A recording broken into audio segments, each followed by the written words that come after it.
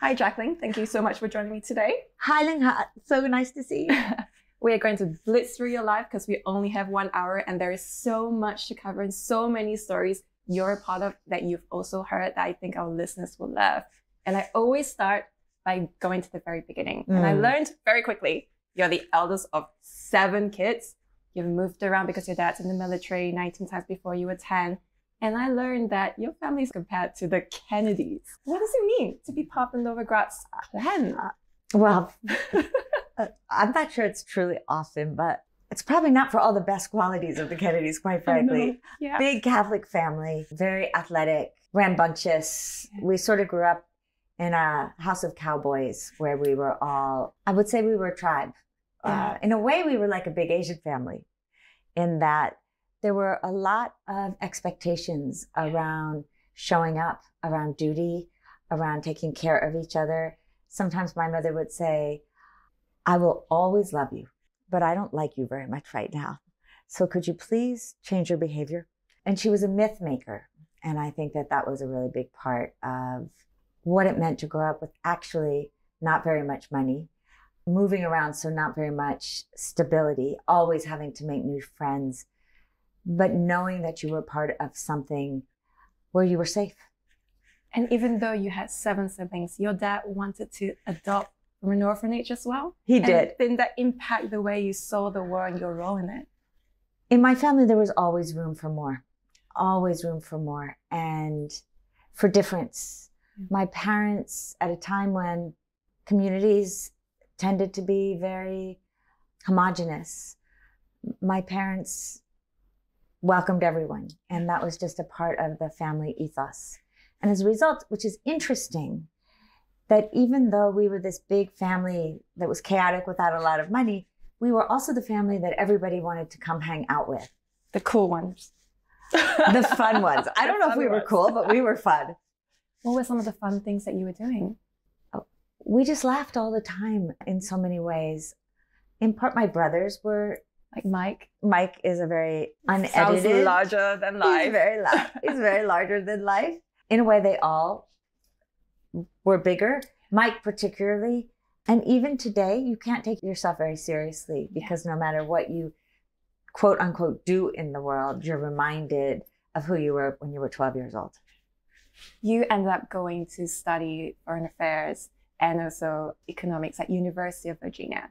And I saw your valedictorian address earlier this year, and you actually said that when you graduated, I quote, you were excited, idealistic, and had dreams in your head of changing the world and didn't have a clue how to start. My question then became, why was it the first thing you did was to go to Chase Manhattan Bank of all places? Fair question. Very fair question. But I think I really wanted to change the world when I was 6. So my whole life. But I also had the realities of so many young people today, friends, family without very many economic resources, immigrant mentality. I was actually going to be an English major, and my dad sort of took me aside to say, you'll never be able to support yourself. You have to study economics, which was not in my game plan. And then it was also not in my game plan to go into banking. I wanted to take a year because I had spent so much of my time working to pay my way through college. And then I happened into this crazy job interview that took foreign affairs economics resumes. And when the man asked me why I wanted to be a banker, as someone who still can't lie, I told him the truth, which is that my parents made me do the interview process and that I really didn't want to be a banker. But here I was fulfilling the duty. And he told me how sad that was because people who got that job would be in 40 countries in the next 3 years. And I literally said, please, can we start this interview again? For whatever reason, he said, okay. I left the room. I came back in. I reintroduced myself. He asked me, tell me, Jacqueline, why do you want to be a banker? And I said, ever since I was 6 years old, all I ever wanted to be was a banker. I got the job. And that was in 1983 during a financial crisis. For the next year, I learned incredible tools of the trade. I learned how economies work. I actually spent a lot of time, not only in places like Brazil and Peru, Colombia, but here in Malaysia in 1984 or 85, I worked in KL. I wasn't even born. I meet all these young people today and I think, I remember your country before you were born when the systems were so entirely different. And it's been so thrilling to me actually to see how the world has changed in incredibly positive ways. And so often we look at the picture of where we are now, and we don't realize where we were 30 years ago, which actually isn't very long in history, and how much progress in the most positive ways have been made for women, for people who've felt outside, for people who hadn't gotten any access to education, healthcare. It's actually quite miraculous to me how much generational change is possible. I'm an example of it, but now I get to see it all across the world. You saw at the time 30 years ago, there's a story you wrote in your diary about a little boy who you invited as a hotel guest, and that just really had an effect on you. What's the story behind that? Eduardo, I really was quite idealistic at that age. And I met this little boy. It was a street kid, tough, but also sweet. He was a child.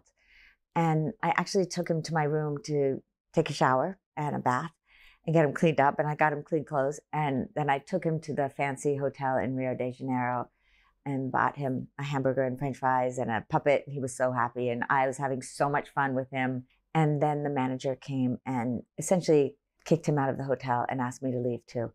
And it was so shocking to me that I was a guest of the hotel. This was a little boy. What harm was he doing to anyone? And yet, talk about being overlooked and unseen. It had a huge impact on me that we have this world where some people matter and some people are fundamentally left out. Would you say that that story was really prevailing in your mind when Tony Triciano came and asked you to be his right-hand person, and you thought, there's so many of these little boys out there that really need my help, and I need to get out there? Sure, it was part of it.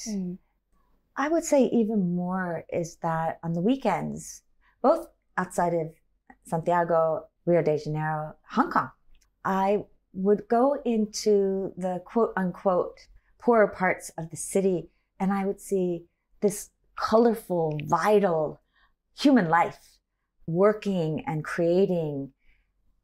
And I didn't see it from a place of pity. My own grandmother had a third grade education and worked in a sweatshop. So I was very proximate to these communities. And I just thought, why wouldn't the bank lend to these people so that they could solve their problems, change their lives? And that's what really had an impact on me. And in fact, I went to my boss to say, let me start a program so that I can lend here. Because at the time we were lending to very wealthy people, hundreds of millions of dollars, many of whom, it didn't seem to me, had a real seriousness about repaying the banks.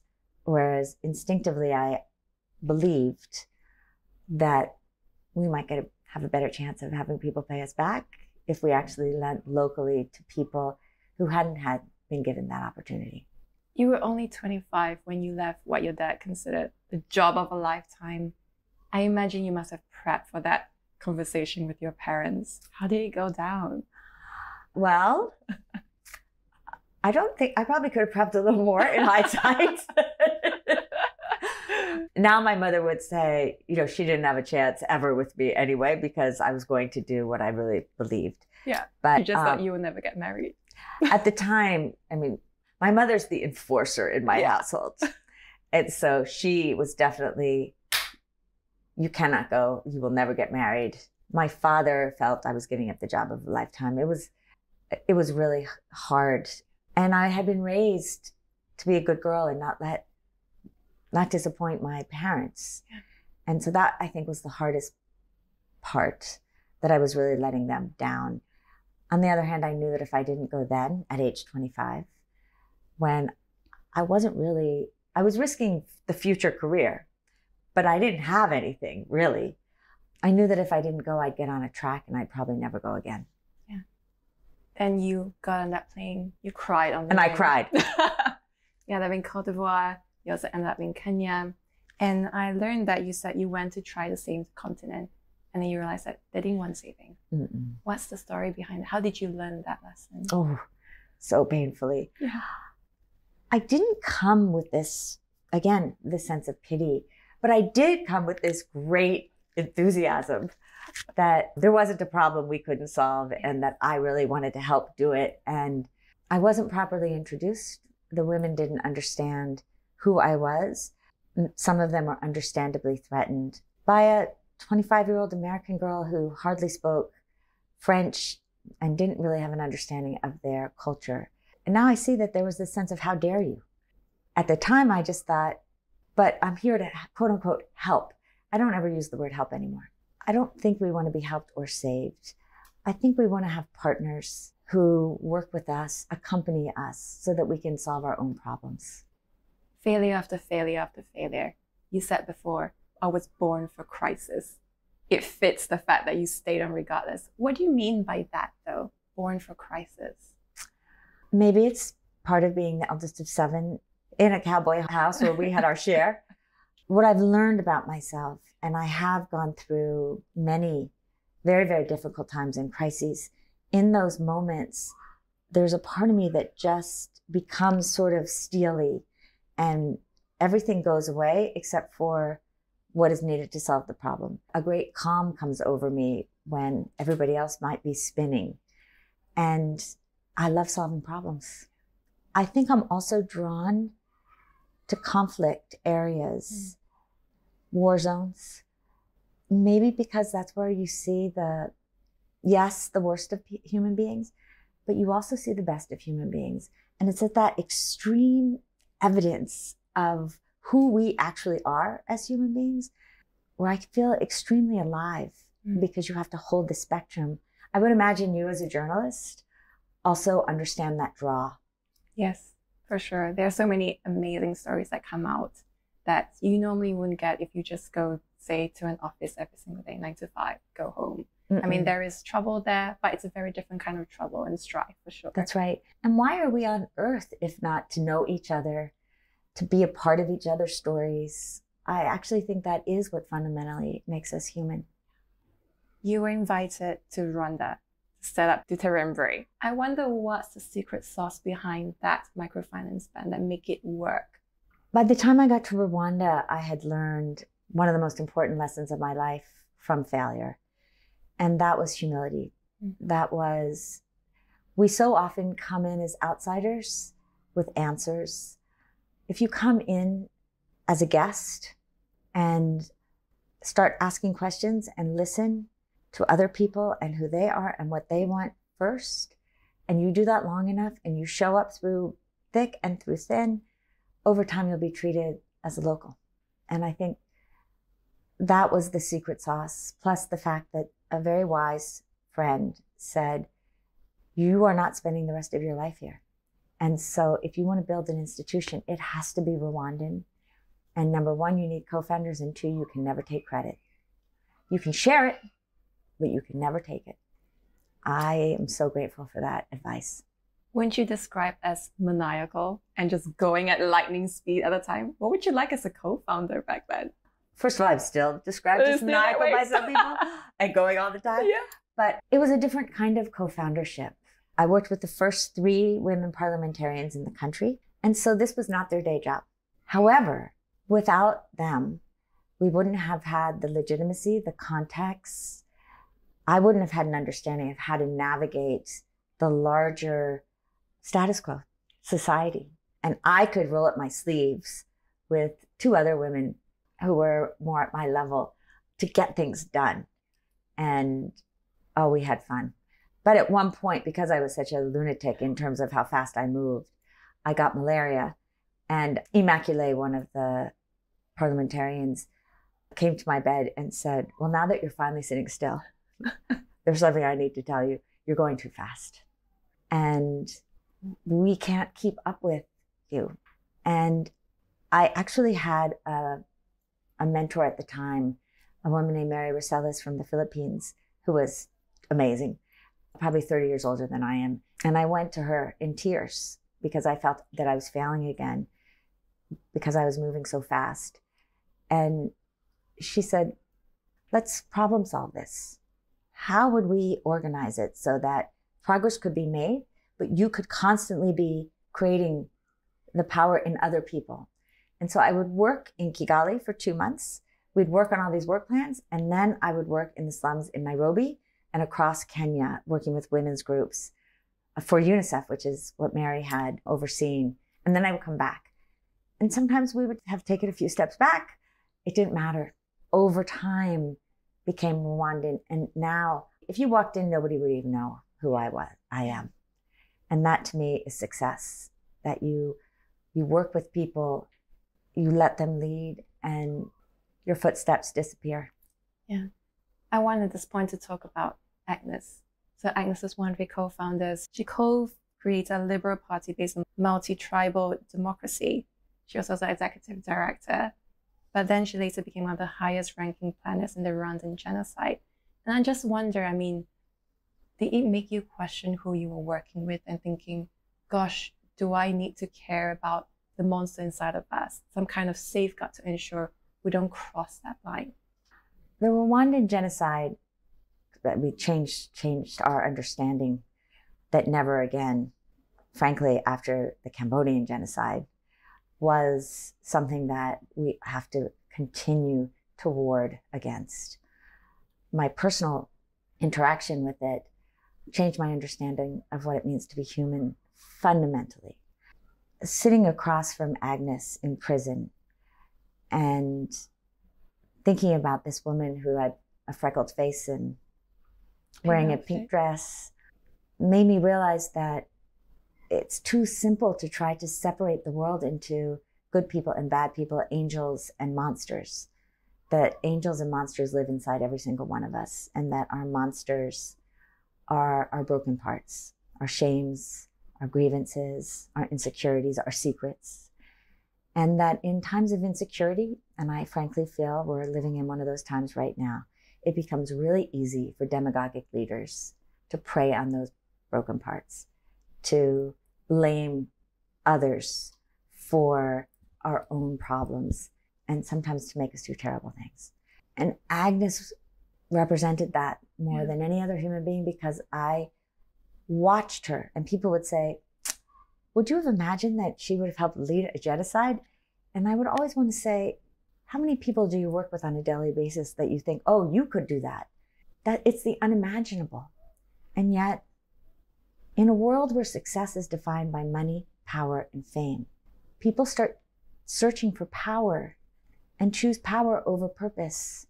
And that's what ultimately leads us to do things that we shouldn't be doing.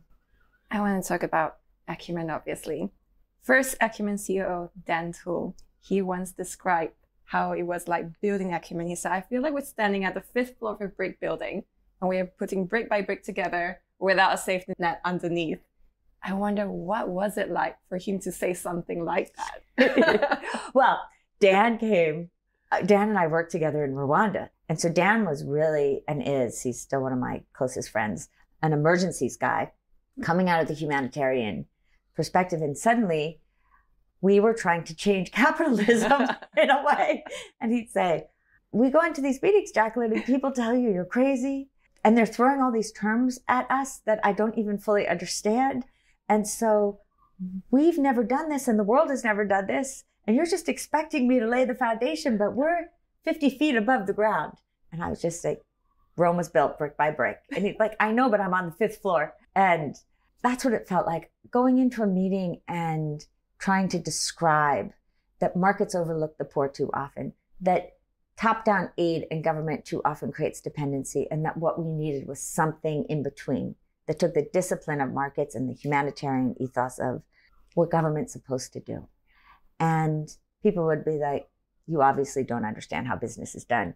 And all we could do was take a step, see what we could prove, know that it might take us several years, but over time, if it worked, and we didn't know for sure that it would, we might be able to help create an entirely new way of doing things. But we didn't have a roadmap.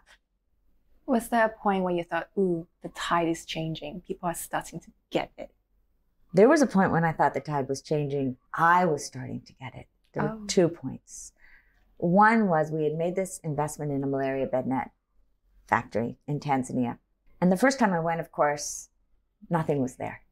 A year later, there were 4 machines and women working, and they were producing these long-lasting malaria bed nets that were saving people's lives. A year later, there were 10. A year later, there was a 70,000 square foot factory employing 13,000 women producing 30 million nets every year. And I thought, it's working, it's happening. The second was this idea of dignity. We made an investment in a company called D-Light doing solar light. And I went to visit a grandmom who had one of these lights. And by this point, I had been working in development for many years. And I had talked to many grannies who had been given grants, objects that, here's your solar lamp. And they say, thank you very much. You're so wonderful. Maybe they feed you and you go away feeling good and nothing changes. And suddenly I was watching this tiny woman talking to the distributor and saying, let me tell you how you could improve this lamp. 1, 2, 3 different ways that you can improve this lamp. And I watched him listen to her and take her seriously. He wasn't standing there with a false sense of benevolence. She wasn't pandering. And in that interchange was the seeds of their mutual dignity. And that was the moment I literally got teary and thought, this is why I started Acumen. We need a different conversation that understands that when she gets dignity, he gets dignity. And I'm not just doing this so that low-income people have access and choice and opportunity. When they do, then we have a world that we're proud to live in, and it gets better for all of us. I would say those were 2 really critical moments. When the tide turned with the world was, and suddenly everybody was talking about impact investing. And I thought, wow, this is interesting. Now, they didn't all do it in the way that Acumen did it, but I think language often precedes change. We've mentioned Mike before, the crypto king, or self-described Forrest Gump of Bitcoin, which I thought was hilarious. I told you we laughed a lot. Yeah. I thought what was interesting, he said, the key is to make a lot of money and give it back to the world. And you disagree. Have you managed to convince him otherwise? I would say we're still having the conversation. I'm so proud of my crazy, alive, very human. Lots of parties. Parties, mistakes, spectacular successes, sometimes all in the same day. Over the last years, I think in part because Mike has had public failures, he's gained deep empathy for people in the criminal justice system in the United States, which is so fundamentally broken. We live in one of the most violent societies and one of the most heavily incarcerated societies. And I'm so proud of the way that he has used his influence and his power to extend it to those who haven't had power or influence. Again, not in a falsely benevolent way, but in a way that's really taking on the system. And through Mike, I've met just extraordinary men who've been in the prison system for 20 to 40 years and have come out better leaders than many of the leaders I know, who have a fairly righteous sense of who they are in society. We can't talk about Acumen without talking about Southeast Asia, because you're now here in Malaysia. I wonder, what is the story behind Acumen coming to this part of the world? So Acumen, and we do 3 things at Acumen, all focus on solving problems to build a world of dignity. Acumen Ventures, we invest in companies that are solving big problems of health, education, energy, agriculture. We invest for 10 to 15 years. We accompany those entrepreneurs. We measure what matters, and when money comes back, we reinvest it. The second piece of Acumen Ventures is more traditional impact funds, and we'll soon have about $500 million under management. Those investments, as you said, have reached almost more than 500 million people. It works. Along the way, we learned, though, that 2 things. One, as you get closer to solving a problem, you will only solve it systemically if you partner. So we have Acumen Alliances. The third is that you also need not just talent, you need people who have moral leadership in the way that they are building. That's Acumen Academy. By moral leadership, I mean people who aren't leading like too many of our leaders do today, which is from a sense of, I can only be right if you are wrong. I can only win if you lose, the zero sum. Our world is too interdependent for a zero sum way of thinking and operating. And yet we're living in a moment of history where we're pulling away from each other within our countries and across countries. So for the first few years of Acumen Academy, we stayed in Acumen's more traditional footprint, South Asia, East West Africa, Latin America, the US. And then it became clear that Acumen Academy needed and wanted to be global. Kathleen Chu of YTO Foundation had been a supporter of Acumen. And importantly, I first met her without having any idea who she was, nor did she have any idea who I was. Wasn't in a taxi on the way. It was in a taxi. And we talked and talked about her having 7 children and me being the eldest of 7, growing up with Catholic background. It was all about values. It was about what we cared about. It wasn't about professions or status. It was about what it means to be human in a different kind of way. That started our relationship. And I believe all relationships are formed in those beginning moments based on those values. And so when we started looking outside, I talked to Kathleen and said, well, what do you think about South Asia? It makes so much sense for Acumen, not because we want to bring Acumen to Southeast Asia, but because there's so much innovation happening here, because the world is tilting to the east, and because you can't really have a global conversation without the wisdom of Asia, and particularly Southeast Asia, which has so much focus on the collective, on a sense of responsibility, not only rights, on duty. And the world desperately needs that. All of our tensions are on you're right, I'm wrong. We need a creative tension around the individual and community, around responsibility and rights. And so extend a community in ways that identify the new innovations, but also the old values, and bring that into the larger global community. And so we wouldn't be here without Kathleen, without Lam from Vietnam, without Stanley from Singapore, and those 3 who are members of the Asian Philanthropy Circle. Yeah. They're the anchors. They're the entrepreneurial philanthropists who then worked with some long-term Acumen team members from the region to build from the bottom up. And I love learning and building and growing. And the last few days with 80 of the 110. And AVPM as well. AVPM has been a great player too. I've also been there. I feel like we're part of this community that is global. And so to be here at AVPN and see Sarkuram, a Pakistani fellow who is fundamentally changing telehealth in Pakistan as this amazing woman doctor, or Shak, incredible Indian technology platform company that has moved $1 billion into the lives of very, very poor people by giving them access to government services, in conversation with fellows here. This is the dream. And Acumen's role can be to identify that innovation wherever it exists in the world and share it with the rest of the world. Take those insights, inspire a new generation, that we truly can build a world that isn't focused solely on profit and the individual at the center of our systems, but that insists on putting our shared humanity and the sustainability of the earth there. There are some people, critics, who might say these social entrepreneurs, they would succeed regardless of whether Acumen is here or not. I wonder how you would answer that and what that actual value add is. Entrepreneurs who succeed have the determination to succeed, and they will find a way. That's why I love social entrepreneurs.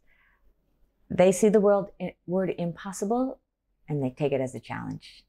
And so I think there's some truth to, I would have succeeded one way or another. Yeah.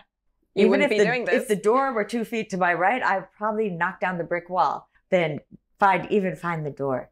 The reason for Acumen is an acknowledgement that social entrepreneurs have a very lonely path.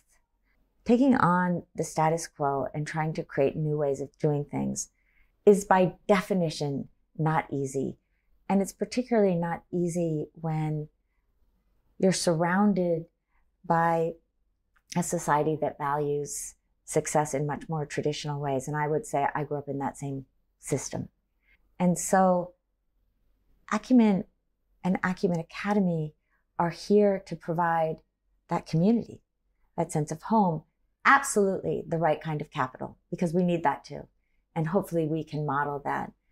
But the vision long term is that these social entrepreneurs become the role models, and they're creating the business models for the future. And in 15 to 20 years, we'll be able to look across the world and see these Acumen Academy individuals leading major corporations, civil society organizations, ministries, maybe heads of state, but they will know their country.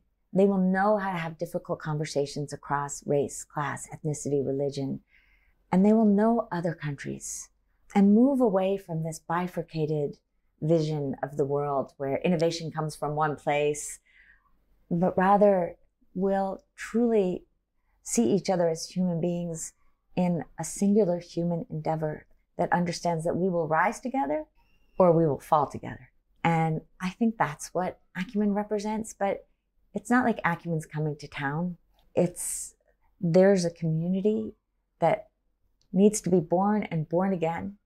And we're as strong as the individuals within the community are strong, particularly if everyone in it lives from that ethos that if we give more than we take, everything changes.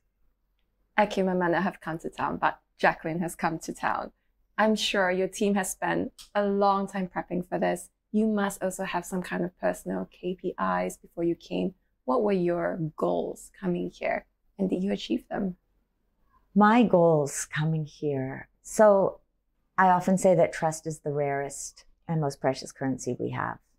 If you can imagine that Kathleen and Stanley and Lum built programs here in Southeast Asia with our team fully online, and there was no Acumen at the time. It's just amazing to me. And so this is the first time that all of the fellows had the opportunity to meet in person, and I wasn't going to miss that. And the foundry coming together. The foundry coming together. And the foundry are those fellows who've gone through the immersive, and now they're part of the Acumen. To immerse myself, feel it, see it. So the KPI was to acknowledge the work, immerse myself and understand the people here, the opportunity, so that we could dream a little bit together, to acknowledge and honor the anchors, YTL, and Lam and his son Jeremy, Stanley, our team, who is just incredible when I think about what they've built and how they've built it, the fellows. And I can see now the cluster of fellows already working on mental health, working in food systems, working in energy, working with indigenous people. And I'll tell you, I want to connect them to, we have people working in food systems in Colombia, in Los Angeles, and in northern Pakistan, and in India, and they're part of your tribe too. And if we can start to pull these, not just dreamers, but doers together with the values of the manifesto, who really do focus on doing what's right, not what's easy, I truly believe you weave enough of this together and systems change. And young people see that there's a whole generation that is defining success in a way that can create a new kind of superhero, so that that's what they want to grow up to be. Even if there still are a lot of forces saying success looks like money or fame, I think that this is an opportunity. We're at an inflection point, and that this is part of a new way of storytelling and a new definition. I love the word immersion, and I've spoken to many people who've met you as well, and they will always say that your schedule is incredibly packed, but when she's in front of you, she's so focused. You feel like she really is present. She really knows you. And I can tell also when you were talking about meeting Kathleen, you jump straight to what really matters, which resonates with other people I've interviewed who would say, when I was in Harvard executive program, they would say, you ask, who are you? Who are you? Who are you 3 times? Who are you first time? This is what I do. By the time you get to third, it's what I care about, what drives me, my family. It feels as though you have that ability to just go straight to the third level, the deep level. How do you do it? My mom said as a little girl, I used to listen with my whole body. So I don't know. My mentor, John Gardner, used to say, the key to life is to be interested, not interesting. I love people's stories. I want to know who human beings are. And maybe my parents did a good job teaching me to love the world. I really love it, and I want to know it. And I don't feel like I'm that important in it. What's important is I want to find the light in somebody else. And I actually think that somehow that culture has transcended through Acumen. When I talk to so many of the fellows from Acumen Foundry, I'll say, but really, what is it that makes this community different? And it's really to your point. They'll say in many other programs, you walk in and everybody starts posturing and say, well, these are the KPIs I've done, and this is what I've created. At Acumen, you sort of assume that's all being done. And you say, how's your health? How's your family? Are you sleeping? And they use the word home a lot. And for a while, I would think, oh my goodness, are we too soft? And what I've realized is, no, it's that their lives are so hard. Their work is so hard. Here's a place where they can talk about failures, where they can talk about vulnerabilities, where they can talk about how do you take on real change, even in places where it can be dangerous, when you're also trying to be a good mother. How do you balance that? Are you making your children pay a price for the work that you're doing? We need places to have those kinds of conversations so that human beings can take on the change that's needed in the world and do so in a way that actually embeds it and allows it to not only succeed, but sustain. And so I think that Acumen's secret sauce, if you will, is a fearlessness in marrying the head and the heart and the spirit, and realizing that if all we're focused on is a hard head and KPIs that keep us distant from human beings, not only do our hearts become stone, but we can easily make humans turn into inputs. If all we are is heart, then we too easily end up doing a lot of nothing. And I actually think that's not loving at all. It's sort of pablum. It's almost disrespectful. I think I learned early on that it means we sometimes have low expectations for people. And we're really good as human beings at going down to low expectations.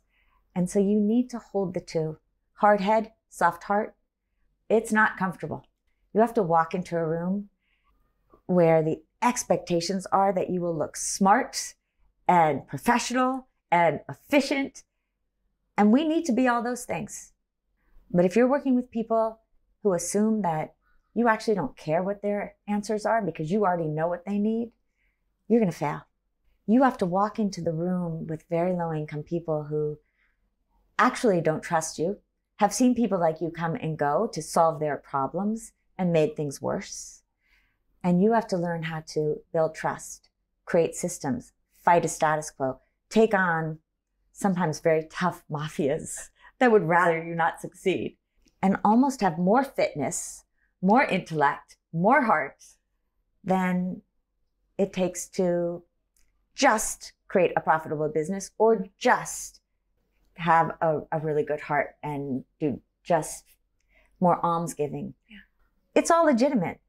But what I care about is fundamental change that allows people to find themselves and bring their best selves to the world.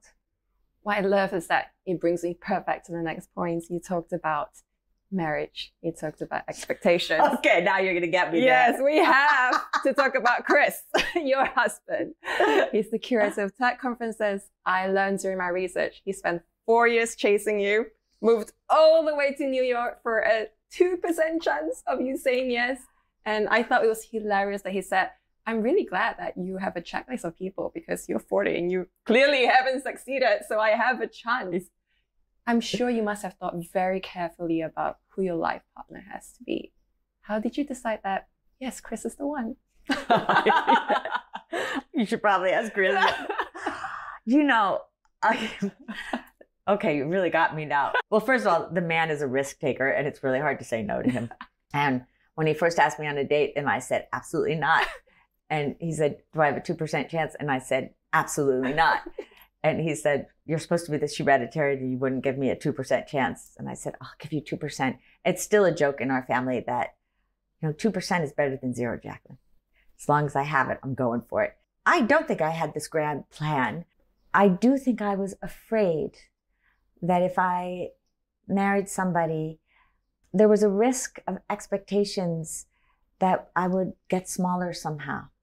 And because I love family, I'm deeply grounded in community, and I have been committed my whole life to something much bigger than me. And I wasn't sure that there was a man who could hold both. When Chris came into my life like just a thunderstorm, it took me a while to realize that he was never going to hold me back. And more than that, what he loved was that I was committed to something so much bigger than myself. And when we married, which granted, I gave him a really hard time, when I finally married him, he snuck in an extra vow and really surprised me. And he said, Jacqueline, there's one more vow. I promise never to hold you back. And there have been many times in our lives.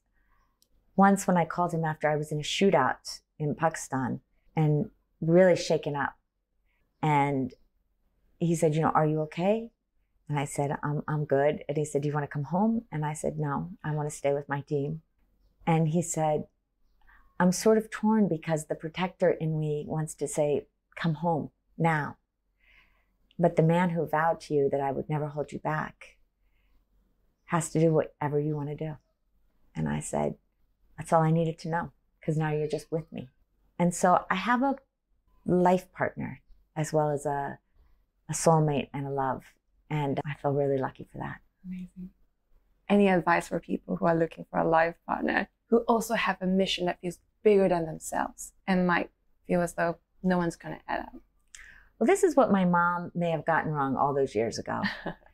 I think so often women especially start to feel the biological clock or family pressure and think, I've got to find my partner now, and start holding themselves back because they want to create space to find that partner. I'm not sure we actually open ourselves up to the magic of the partner that might actually be the right one for us. What I have discovered through life is that when you are doing what you love, particularly with people you love, it makes you the most alive.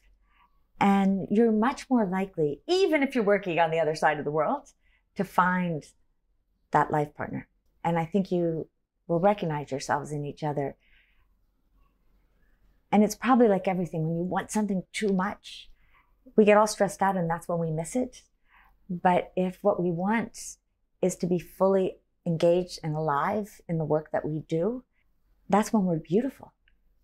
And it's why I often ask people in interviews, tell me what you're doing when you feel most beautiful. Mm-hmm. Then I'm much more likely to be able to figure out in what job are you going to thrive. And I think we need a better way of educating our children. We don't teach them in school how to have a good relationship, how to choose a good job, how to be financially literate. We teach them skills to be rich, powerful, and famous. We need people who are in the world, who love the world, and who realize that the more you give, the more you get. And that happens in love too. Jacqueline, it's been such a pleasure to have you. I always end with the same questions. The first is this, and I feel like I know the answer. Do you feel like you have found your why? Yes, I do. I want to build a world where every human being has dignity. What kind of legacy do you want to leave behind? I never think about my legacy. Mm. But if there is an example of a person whose legacy I most admire, it's my mentor, John Gardner, who never aspired to have his name on the wall, nor a big title in front of his name, but who invested in everyone around him, particularly younger people, including me. And sometimes I look across the world and I meet young or people my age who've been influenced by him, and equally important, Acumen fellows and young people around the world. And I hear them using John's very words that came through me. And I think, John, you're still here. And what better legacy is that? And what do you think are the most important qualities of a successful person? Curiosity, kindness, a focus on the amount of energy they release in other people, not just what they accumulate themselves. And where can people go to support you, support Acumen, find out what you're doing? Our website, which is www.acumen.org. And anything else you'd like to share that we haven't somehow covered? Two things. First, I sometimes look at this next generation and I understand how scary the world can feel. We talk about climate change. We see smoky cities and a lot of frightening things in the world. And sometimes people will say to me, what can I do? These problems are too big. And I would say, you can do a lot, but start with what you have, where you are. It could be a tiny step. Take a step and let that step teach you where you next need to go. The Jesuits say, go to where your deepest yearnings meets the world's greatest needs. You find that by living that. You find purpose by living it. Yeah. And the second thing is, if there is one rule, it is not only do unto others as you would have them do unto you, yeah, but it is give more to the world than you take from it. If you're an investor, focus on what you're investing, not just what you're extracting. If you're teaching, focus what is being let into the world, and you'll find out how much you're being taught back. I think there's not a single profession, a single way of being in the world that couldn't do better if we use that fundamental idea. And ultimately, we find that others see it, they pay attention, and then they change. Fantastic. That's the perfect note to end this interview. Thank you so much for your time, Jacqueline. Thank you so much.